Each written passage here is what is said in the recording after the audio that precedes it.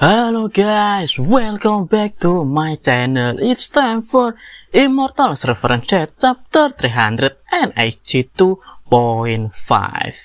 At a crucial moment, Lilin's old illness suddenly struck up.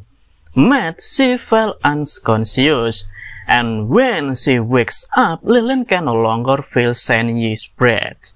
Alliance leader said that Senyi was absolutely died. He then begins to absorb the Dragon's power on various bodies, and he will send all of them to meet Senyi when his business is done.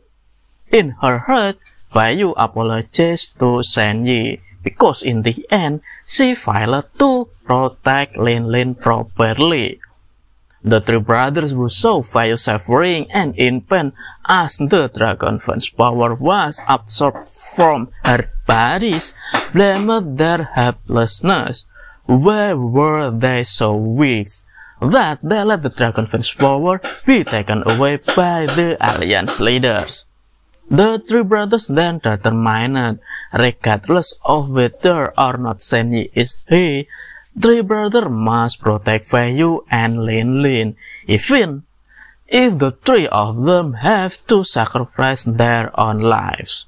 The three brothers then gather their aura to Heike's point. After successfully breaking free from the cycles that bonding them, the three brothers approach to the Alliance leader. They then huge the Alliance leader tightly and intended to blow themselves up together.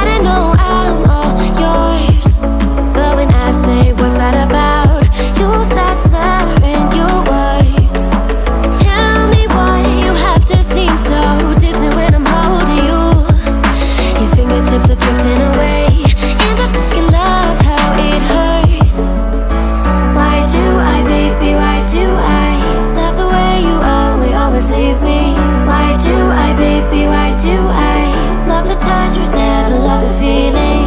Why do I, baby, why do I love the way you always leave me? Why do I, baby, why do I love the touch but never love the feeling? Why do I, baby, why do I? Why do I, baby, why do I? Why do I, baby, why do I love the touch but never love the feeling?